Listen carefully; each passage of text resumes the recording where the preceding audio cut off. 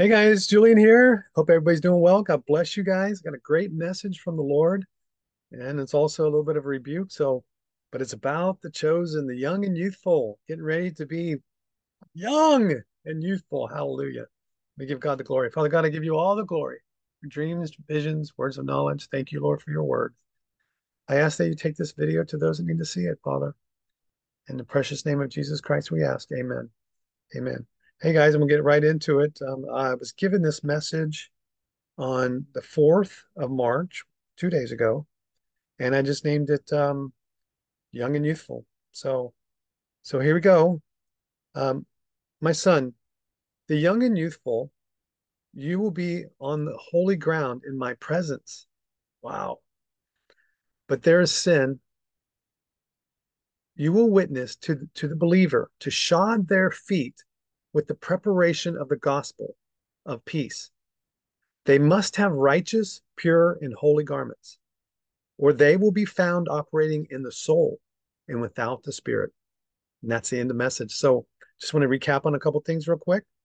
And guys, we, the chosen, we will be the bright ones. We will be the young and youthful. We will be on holy ground in the presence of Jesus. We will be in the presence of Jesus.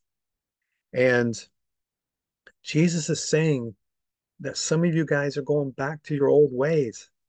And so I just want to remind you to, you know, continue to wash in the word, reading God's word every day and worshiping every day from your heart and praying every day throughout the day in holy communion with Jesus up to 3 times a day. Do it before you eat your meals.